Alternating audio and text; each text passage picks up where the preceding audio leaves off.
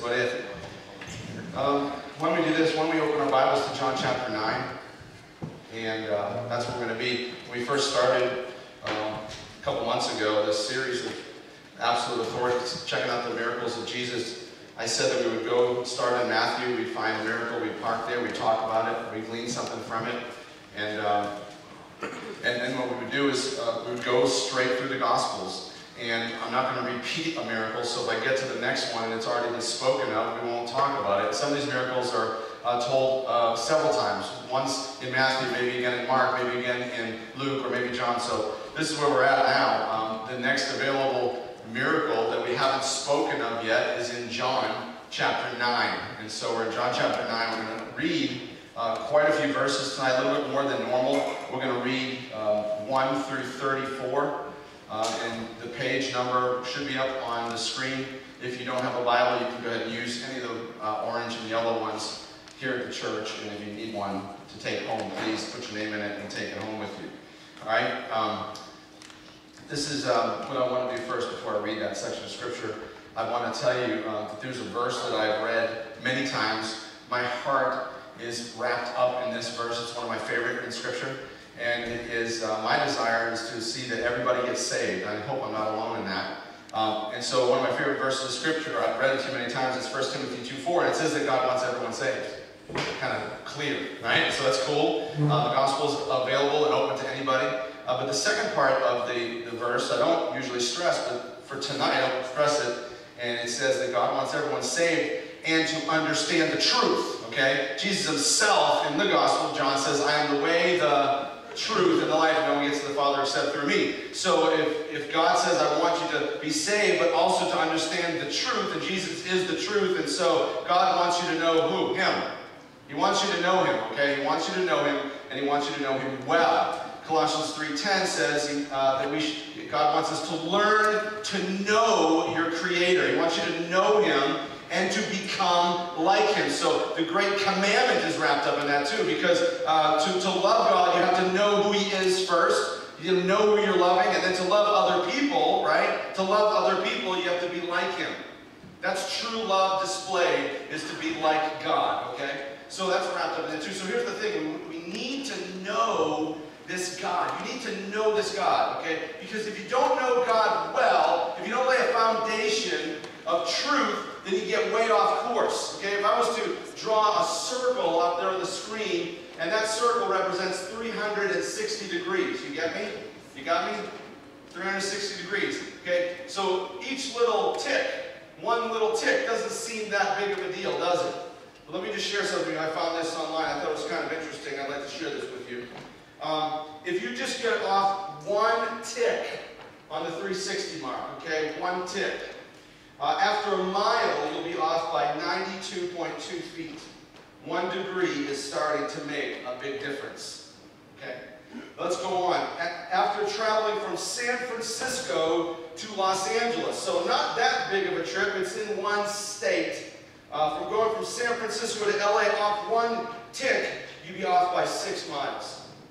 That's a long ways, right?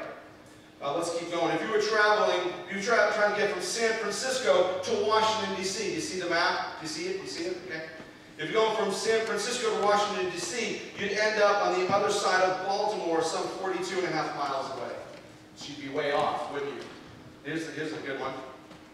If you were traveling around the globe, straight around the globe, you're in Washington, D.C., and you were going to go straight around the globe, but if you went one tick off, you'd miss Washington, D.C. by 435 miles, and you'd end up in Boston, so that's kind of cool, actually. Not really. It's kind of cool. In a rocket going to the moon, you'd be 4,169 miles off.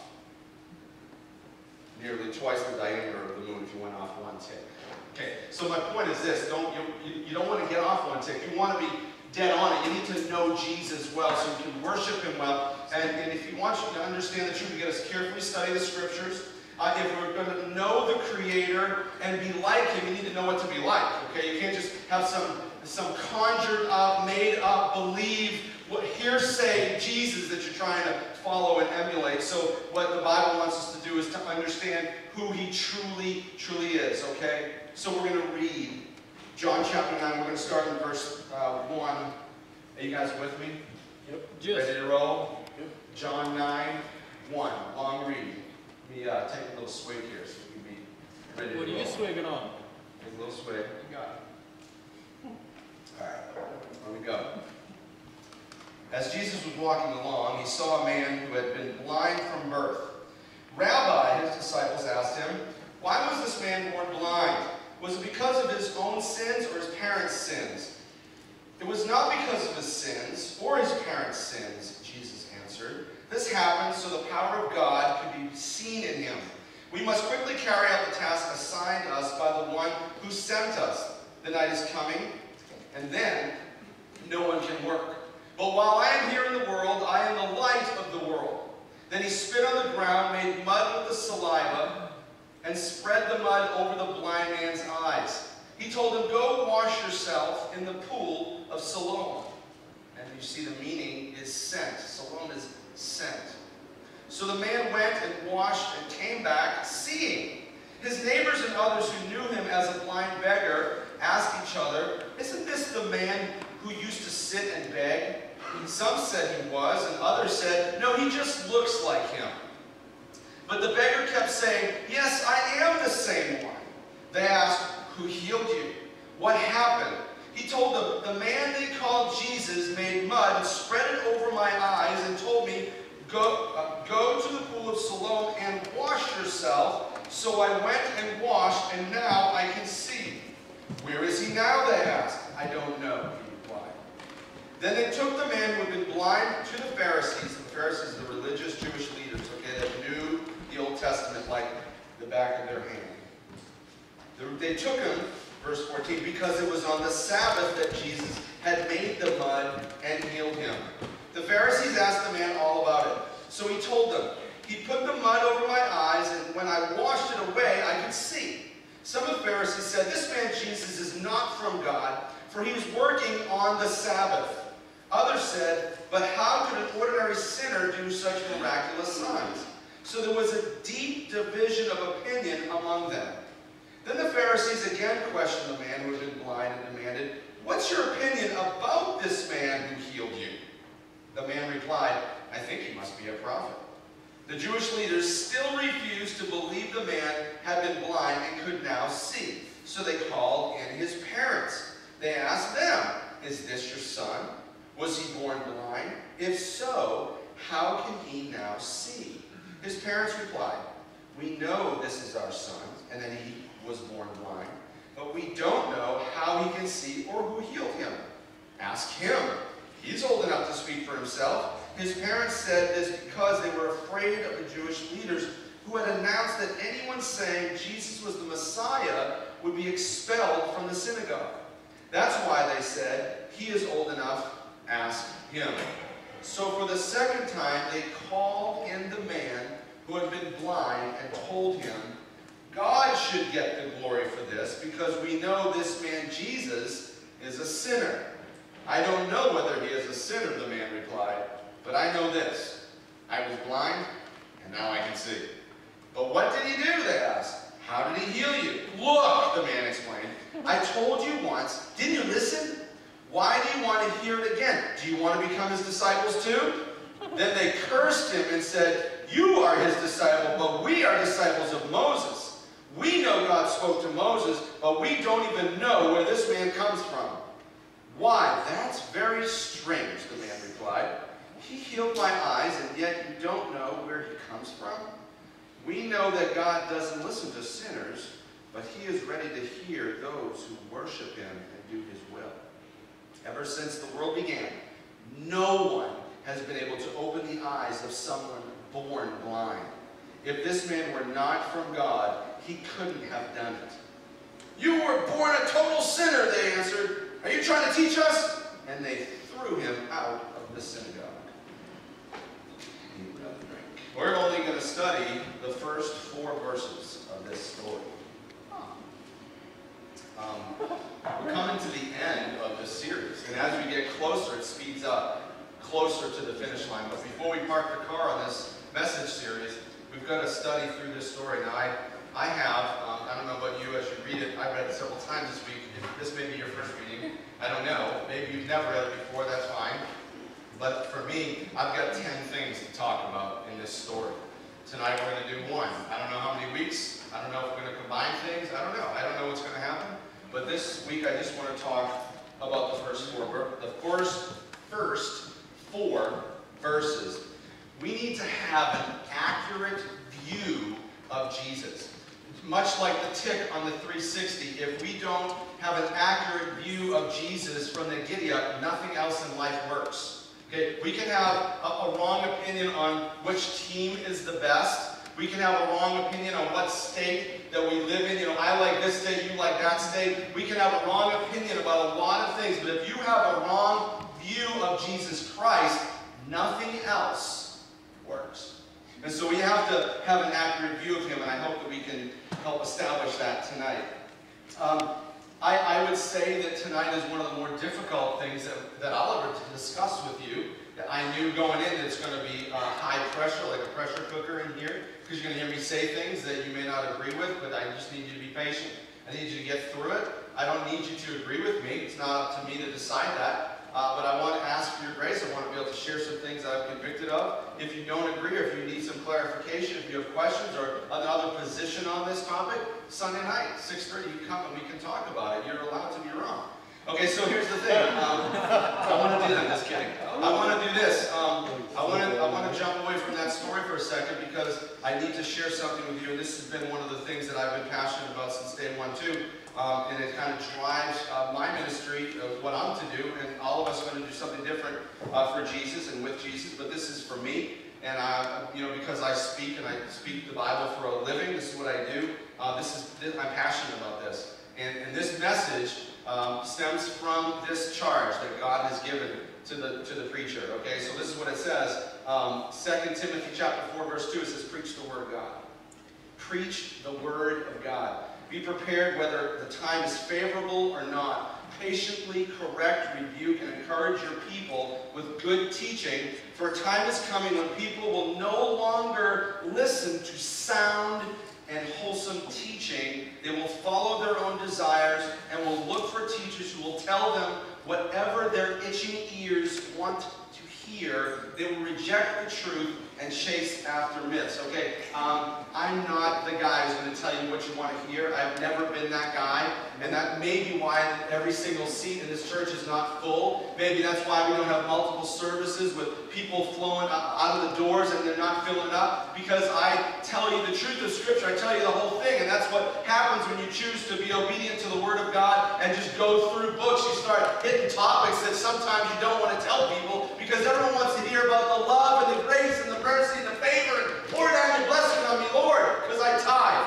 Okay, well, that's just one thing. That's one facet of the gospel, but not all of it. So I've been charged to tell the full counsel of God, and so that's what I'm going to do. And so when you read a text like this here in John chapter 9, you start questioning, like, where's this nice God at? Where's the nice God? Well, I'd say he's really, really nice. I'd say that this guy, born blind, think about that for a second. Think of yourself, if you will. If you were born blind, if you were born blind, and all the pain and the suffering and the struggle that goes along with that, would you say that it's good? Probably not. I don't think too many people would say that that's good. We all have aches and pains. We all have a cross to bear. We all have stuff that we deal with. But how many of us have been born blind? Not too many. It's not really the most popular thing, but here's the thing. Here's the question that is asked here in John chapter 9 of Jesus, the greatest teacher. Why was this guy born blind? And all the negatives that come with blindness. Like, is it a punishment? He gives us two options. Two very popular options. Was it because you did something wrong? Did he do something wrong and he's getting punished by this? God was up there in heaven with a thunderbolt? Did you do something wrong and you're paying for it? Or was it his parents' fault and they did something wrong and you're paying for it? Popular opinion, especially amongst the Jews of the day. That's what they believed. They believed, all of them believed, that when you have some type of ailment like this, it's because you parents, your grandparents sin. A grievous sin is being passed down to the kids. And so that's the question. They come and they say, is it A or is it B? Was it you or was it them? And Jesus is like, well, don't limit me. Don't limit me. Maybe there's a C in there somewhere. And I want to offer this to you. I think there's a lot of C's. I think there's a ton of C's when it comes to the Bible. I think there's a ton of C's, and we all hold firm to our own belief. And we say, this is the way it has to be. And I would tell you that don't be so sure of yourself. See, the Bible says things like this that are mysterious, that the secret things of the Lord's. Because we pride ourselves on knowing. We're intelligent, we're smart, we book read. We listen to preachers, we go to church, and we want to think that we know the secret things of the Lord's, right? That means there are some things you won't know.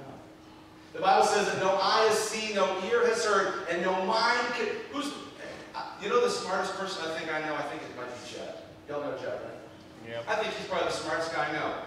But the Bible says that no mind, no matter who they are, no matter how smart they are, no mind has ever even imagined what God has planned for those he loves. So we don't always know it all. So sometimes it's not just, and I hate that when people watch you with a closed question, is it A or is it B? And it's like you're forced to make a choice. And God's like, maybe there's a C there. Maybe there's something more. Well, when I read this story, what came up in me was, it begs this question. Not only just, why was this guy born blind? But it starts to, I don't know, it's almost like the beginning of this very, very popular question that so many of us have. You don't have to raise your hand if you ask this question. But it's why do bad things happen to good people? Very popular thought, very popular question. All of us, at one point in our lives, we ask that question. Why do bad things happen to good people? So here's this this guy's been born blind, right? That's why I thought this. He was born blind. So when a baby is born, who loves a baby, right? Everybody loves a baby. They're cute and cuddly, right? He loves Jackson. Jackson loves Paul. I like Jackson. Right? What's that? I like Jackson because it's a throw. Right? Everybody loves a baby, right? So why would a baby be born blind? That's kind of mean, right? Why do bad things happen to good people? Okay, that's the question that came up in my mind, and I don't know if it came up in yours, but it came up in mine, so guess what we're going to talk about? I got a microphone. Hey guys. Here's the thing. I wish I was this, incredible oracle that anybody that has any specific tragedy comes up in their life. Like, why did my kid have this? Why did this typhoon do that? Why did this tornado hit my house and not? Like, all these tragedies, and they could come up to me and they could ask me, and I'd just pour out this wisdom that would satisfy their soul to their specific situation, right? Okay, that would be great if I or Pat or you or anyone, if we knew a guy or a gal like that, that'd be great. Okay? I think we'd all admit that. Unfortunately, I'm not that guy. And nobody's that guy. Nobody can explain these specific tragedies, like why did this kid get cancer? Why was this kid born blind? I don't know. I'd like to answer that, but I just can't. But I think there's something that we can do. I think that we could discuss, what's a bad thing? If we can determine what a bad thing is, and we can determine who are good people, there's two questions that we could answer, and I think the Bible will help us do that. It'll help us to understand why bad things happen to good people, okay? Let me start by telling you this, as we investigate those two things. And this, I'm telling you right now, if you're a Christian, if there was ever a time for you to just scream out amen or hallelujah or woo-hoo, this would be it. Okay? You don't always get what you deserve. Amen. Yeah. Right? See, a lot of times we don't think of the positive aspect of that. If you've embraced Christ as your Lord and Savior, you are saved. Even though you don't deserve eternity and glory with Him, you get it. That's awesome, right? You don't deserve it, but you get it. We don't always get what we deserve, but we sometimes focus on on the flip side of that, and that is, I deserve something good, a sense of entitlement. And so when this kind of thing that I perceive as bad happens, brought into my life, I'm negative about it, okay? Why do bad things happen to good people? I want to read a verse to you. I think it'll help you.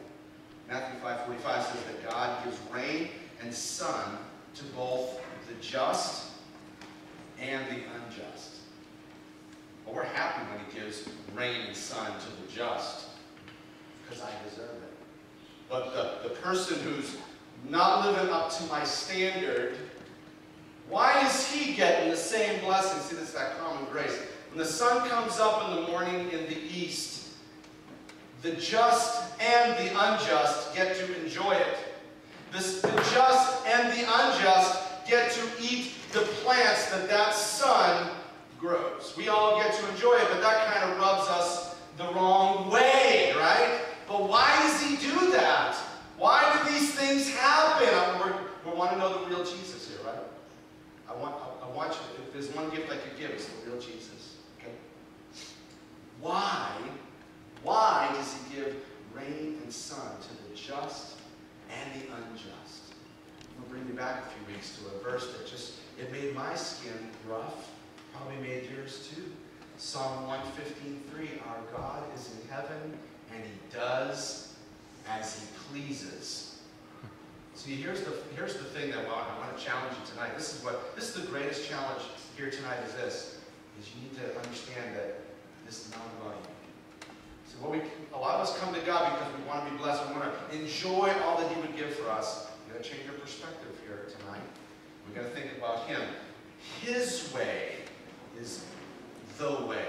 And if he does something that you perceive as bad, that doesn't necessarily mean that it is. So I want to try to change your thinking here by sharing God's word. God said he wants to change who you are by changing the way you think. Okay? Changing the way you think. Here's another verse for you. If Psalm 115 wasn't enough, check out Romans 9:18. Romans 9:18, similar verbiage. It says, so then God has mercy on whom he desires. You see, he's taken the authority away from you here, and he's claiming it for himself. He's in charge. He is God, and so he brings rain and sun on the just and the unjust. He does as he pleases. He gives mercy to whom he desires. Christianity it's about Christ. It's not about Christians. And that's a mindset change that we all could use a healthy dose of. Christianity is not about Christians. It's about Christ. It's about Christ. Christianity is all about growing the church for God's glory and greater worship. That's what this is all about. Okay? It's to grow his church. So more people love him, more people serve him, and their worship of him becomes bigger and louder and deeper.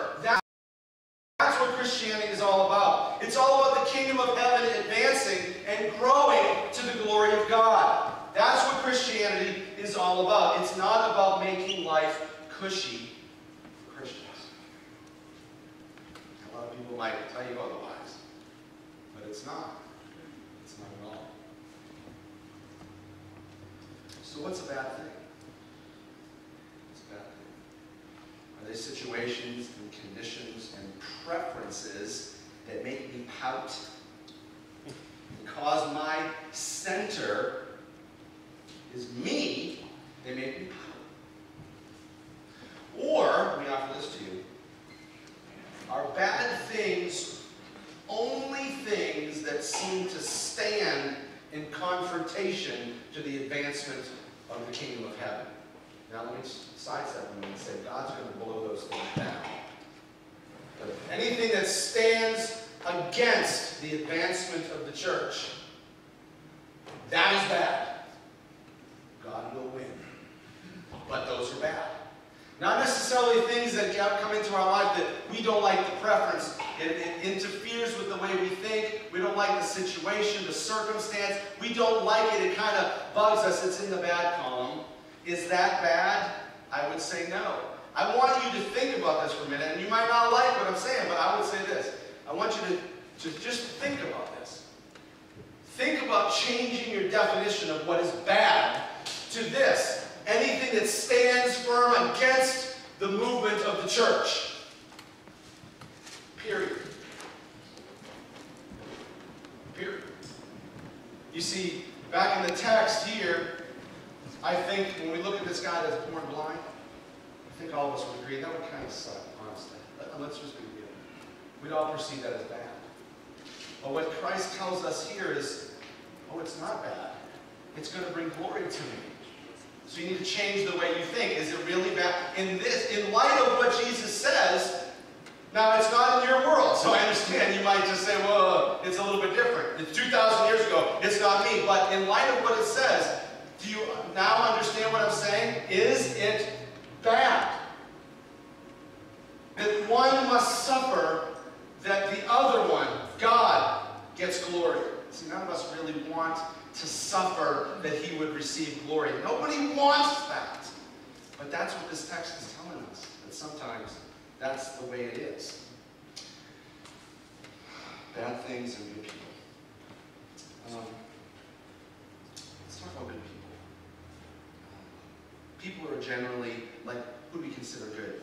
People that are generally nice, people that are charitable, people that are hospitable, little babies and old ladies. Right? Those are nice people, right? They're nice people. Okay, but listen, if we're going to be Christians, we need to allow the Word of God to dictate the way we think. You can't stand in opposition to what the Word of God says deliberately and call yourself a Christian. You must allow it to change the way you think. And so some of us think that good people, because we have that expression, why do bad things happen to good people? So that would imply that there are some good people out there, right? What? Right? Well, or else we wouldn't say it. Let me share with you what the Bible says. Romans 3, 10 and 12. It says this. No one is righteous. No, not even one. And then verse 12 says, no one does good, not even one. Okay. No one is righteous and no one does good. Now, does the Bible say that nobody does anything good? Well, it seems to say that, but obviously, that's not what it means, because we've seen good things happen. We've done good things. I've done some good things, not many good things, but I've done some good things. You've done some good things. Everyone in this room, as rotten and terrible as you may be, you have done some good things. Would you agree? So the Bible's not saying that no one has done anything good, but what it's saying here is that nobody does enough good to be considered good. Connecting here? You guys understand what I'm saying? Okay? No one's done enough good to be considered good. As a matter of fact, Jesus tells us in Mark 10:18 that no one is truly good except for God. No one is good except for God. So, this whole idea of why do bad things happen to good people, the Bible has just completely blown that thing out of the water just now. Okay? Nobody is good, so nothing bad can happen to a good person because nobody's good. Like, this is not church building 101 here. This is not to make you happy and want you to come back here because it's good news. But it's the truth, and I have to tell you the truth because I got one to answer to. Okay? No one is good, and this perception of what is bad, no. If it advances the kingdom of heaven, then it's not bad, it's good. Whether we like it or not, whether we enjoy the circumstance, whether we enjoy the situation that we're in, that's up to you how you react to it. But it doesn't mean that it's bad. It doesn't mean that it's bad. So a man born blind for the glory of God? Yes. Yes, indeed. This past Tuesday night, the men here, we did something different. I thought it was really wonderful. We read 24 verses out loud. Psalm 139. It was awesome.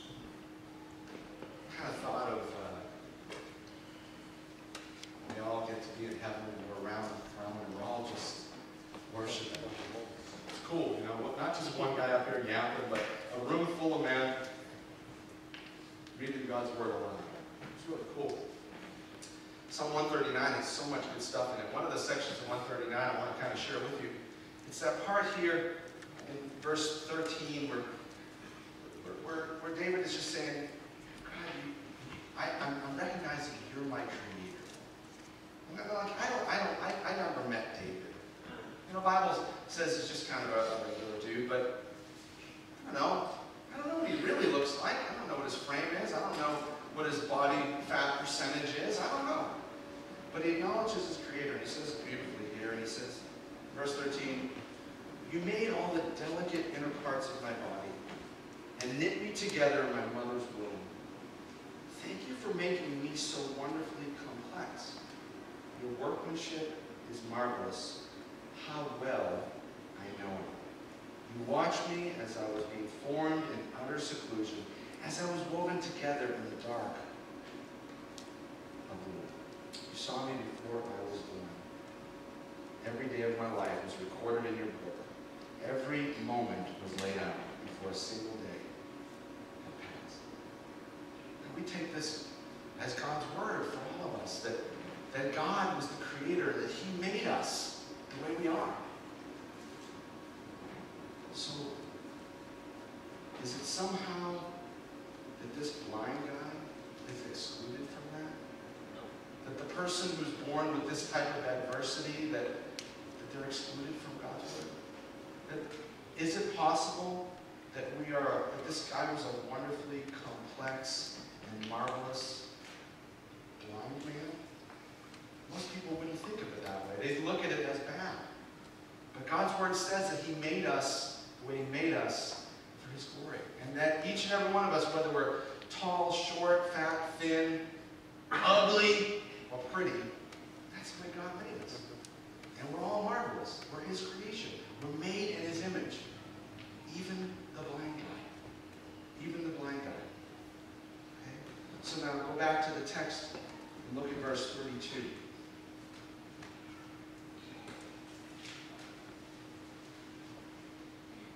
What does it say? Ever since the world began, no one has been able to open the eyes of someone born blind. You keep reading. If this man were not from God, he couldn't have done it. So here's the thing. Did he make a man blind? Did God, this God that everyone says is supposed to be really nice and loving and gracious and kind, merciful, did he make this guy blind and have to go through suffering? Imagine a life. This is a man now. This is a grown man. According to the text, he's a grown man.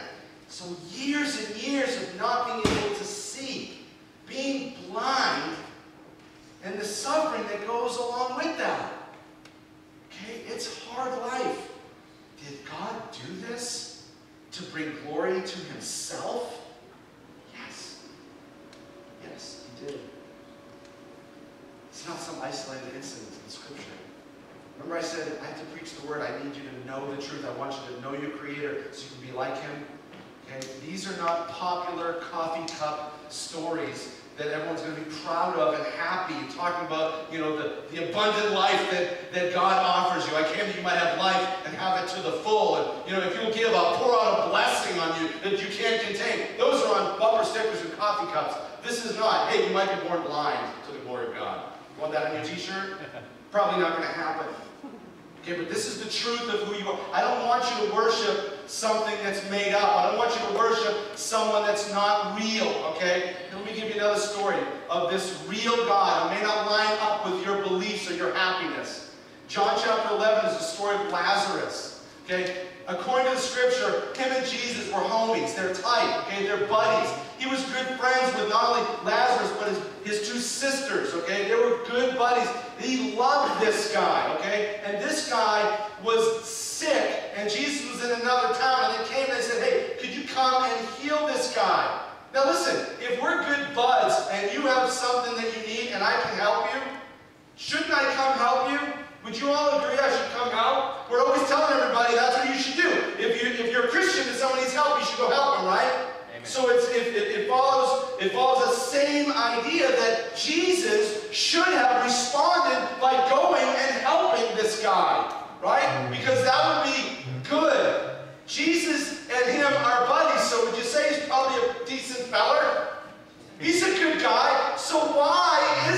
Jesus would go, no, on purpose, I'm not going to heal him. I'm going to let him die. That is not what we perceive as good.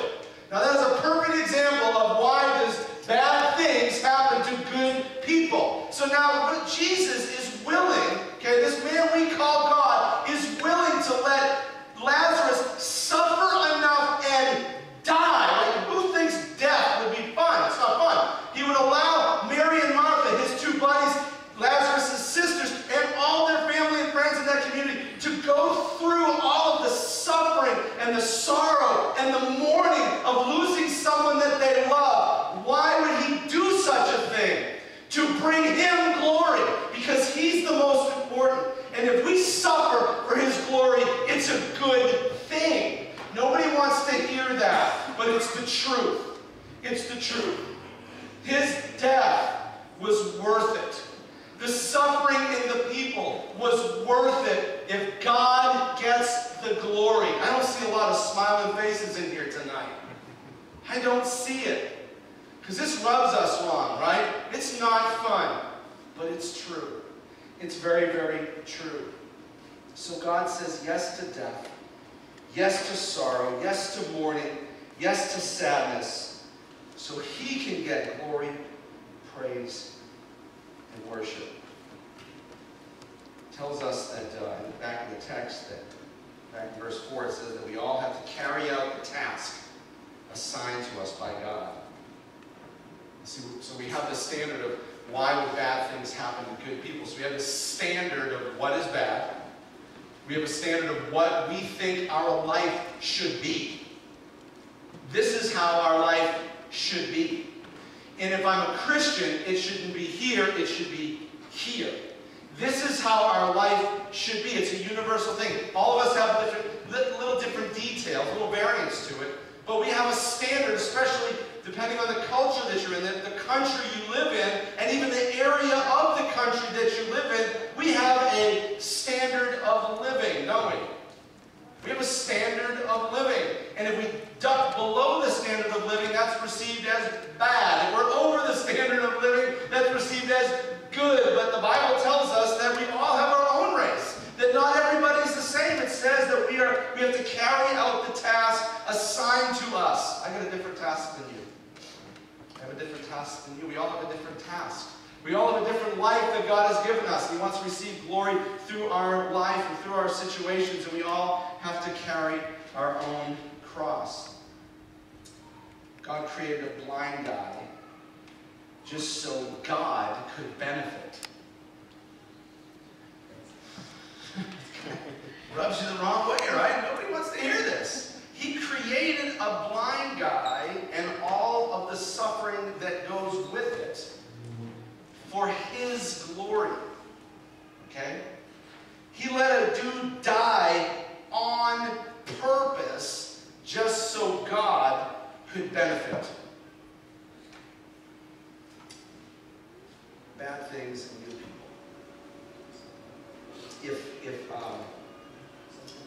If bad things shouldn't happen to good people, I want to ask you this, okay? Who is, it's not a real word, but who's the goodest person who ever lived? I heard, dude. Yeah. Jesus. Jesus. Listen, even if you're not a Christian, Christians were all going, yeah, Jesus, perfect guy, didn't sin, great, perfect, right? People that aren't even Christians would say that Jesus was a good man. He helped people, he healed people, he gave them food when they were hungry, they were blind, he made them see. Right? He was a rescuer. He poured himself out for everybody. Great guy. The goodest guy that's ever lived. Amen. The goodest guy that ever lived. Come on, people. Now, a couple weeks ago, could you please do me a favor, Joe? A couple of weeks ago, Mark came up and he read, before communion, he read Isaiah 53. Do y'all remember that? You read Isaiah 53. Isaiah 53 talks 800 years before Jesus is born in the flesh and comes into the stable and laid in the food trough. Before that, 800 years before, God gives Isaiah the words to talk about this guy who was going to come. And he was going to be the Messiah. This is what he was going to be born like this. He's going to live like this. He's going to die like that. What it was for. You guys remember all that story? Now listen. Would you all agree? Show of hands. And you don't be suckered into the crowd. Okay? Don't be suckered in. But show of hands. Who thinks that Jesus Christ was the goodest dude that ever lived? Okay? Pretty universal. Everyone here thinks that he was the goodest dude. Okay? The goodest. Okay? Now listen. Look on the screen at the page number and please go there. Isaiah 53, 10 and 11.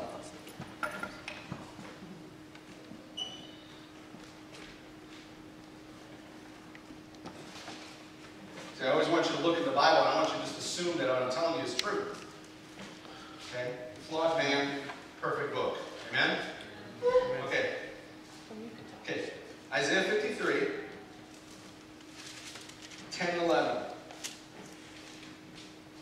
But it was the Lord's good plan to crush him and cause him grief.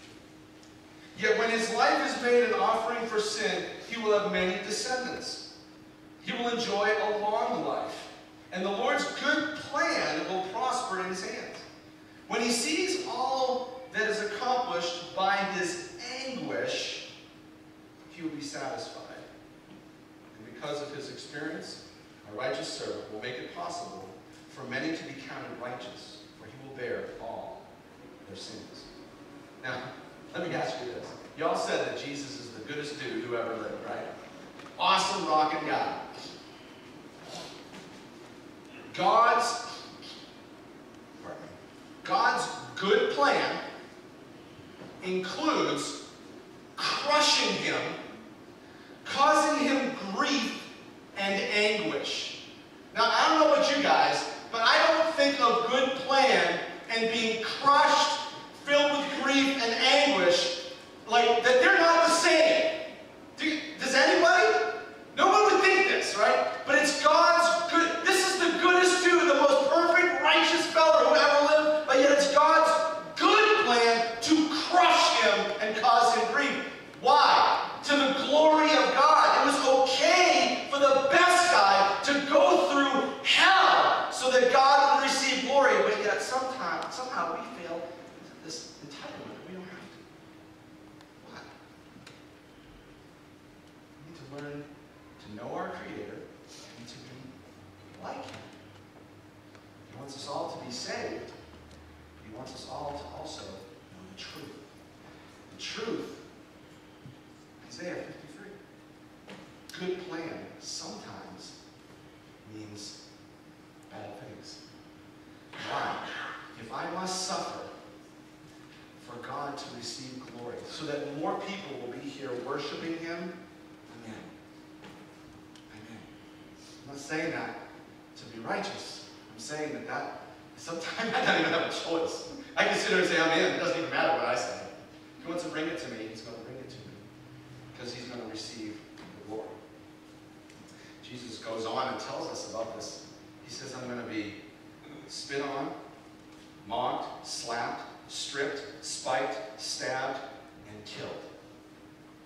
Anyone think that's a good plan? It's a really good plan. See, that's the thing. I baited you. I baited you. I knew you were going to say no, but listen, you've got to change the way you think. Just because you don't think it's good, that doesn't mean it's not good. It is good if it brings glory to God. Even if you don't like it, you've got to change the things that you like and dislike to get in line with what God does. Remember, He said, I want to make you into a new person by changing the way you think. And we all think that being crushed and cause grief and anguish is bad, but what it's telling us here is that that sometimes is God's good plan. We have to embrace this. We have to embrace this. I'll leave you with this. Hebrews 11:6 tells us that God is a rewarder of those who sincerely seek Him. The reason why I close with that is because this message is not something that is popular, it is not fun. I don't see a lot of hallelujahs. I'm not feeling a lot of positive vibes coming back at me. As a matter of fact, I see a lot of the stink eye coming at me. And no one's real happy about what I've said, except I think Cindy. She's about the only one, right? Nobody else is happy except her. Okay? But did I read scripture to you? I just want you to, I want you to be rewarded. I want you to know the real God. Okay? I don't want you to get one tick off. I want you to say dead on, set your face like stone, and pursue the real Jesus Christ. Because that is where the blessing is. And when I tell you stuff like this about sometimes it's nasty and ugly and crushed and anguish, that doesn't seem peachy and happy. It's not like, oh, I love coming to this church. It always makes me feel better. I don't care if you feel better. You know what I care about? Listen, you know what I care about? I care about you. I care about you. And I want you to know the real Jesus. He's a rewarder of those who sincerely seek Him. Seek after the real God. Okay? That's what I want to encourage you to do. Seek after the real God. Listen, I painted a very ugly picture tonight. It is truth. It is truth. But listen, I want to share this with you too, and then I'm done. God loves you. God loves everyone from Kyle all the way around the room to Mimi. He loves every single one of you. He loves you so much that He is willing to be crushed and cause grief and anguish that you might live. That's really good news. And that's what He has for you. It's awesome. It's a reason to celebrate. It's not always cheerful. Jesus said, in this life you will have troubles. You will. But be of great joy. It's all good. Because I've conquered the world. I've overcome the world. It's all right.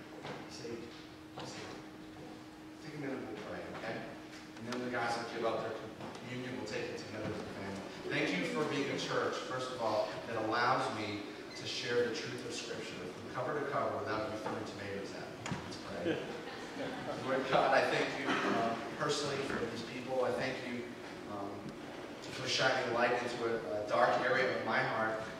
Sometimes I'm guilty of it. I feel like things should go really good for me because I'm a Christian now, and I'm a pastor now, and I study the Bible, and I tithe, and all this stuff that I think I'm so great, and I'm not. I'm just a regular dude. And thank you, Lord, for the fresh reminder that you bring rain and you bring sun to both the just and the unjust. Thank you for the reminder that you are in heaven and that your thoughts are not my thoughts and your ways are not my ways.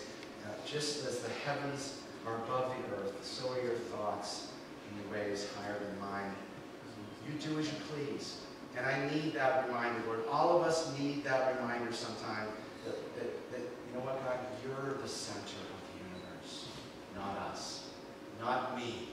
Lord, all things for your glory. It reminds me of a song, it's one of my favorite songs in all the world. It's by Mercy Me. It says, whatever it takes to praise you, Jesus, bring the rain. I feel like I'm really cursing myself here because I don't know what you're going to do, Lord, with me. But whatever it takes to praise you, Lord, bring the rain if you need to. Lord, help us to line up our thoughts with yours. Lord, we want to know you. We want to know the truth. We want to get to know our Creator well. And that's why we've all chosen to come here tonight, to get to know you better.